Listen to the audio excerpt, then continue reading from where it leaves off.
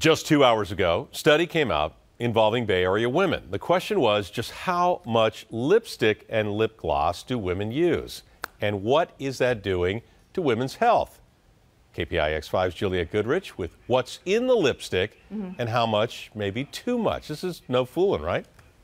It's not. Researchers actually tested 32 different kinds of lipsticks and glosses, and they found levels of 9 metals in them, all of them containing lead.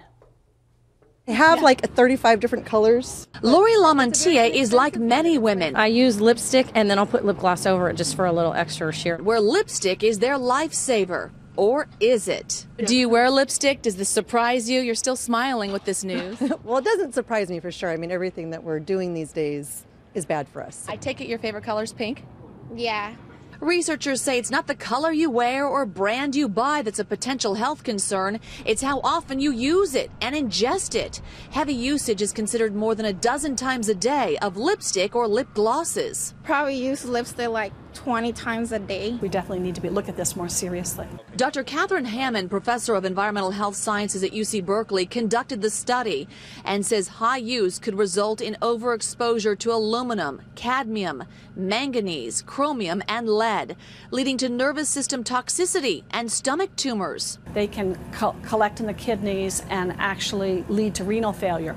Cadmium particularly stands out in that context. Previous studies have found metals in cosmetics, but this one measures how much is actually absorbed into the body. It's a little scary, I don't really like it. I just feel they make things about it all the time, and they say things all the time about, oh, this is bad for you now, so I kind of just disregard it.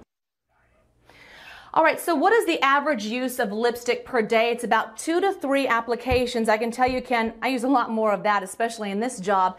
And researchers say that even that can glean excessive exposure.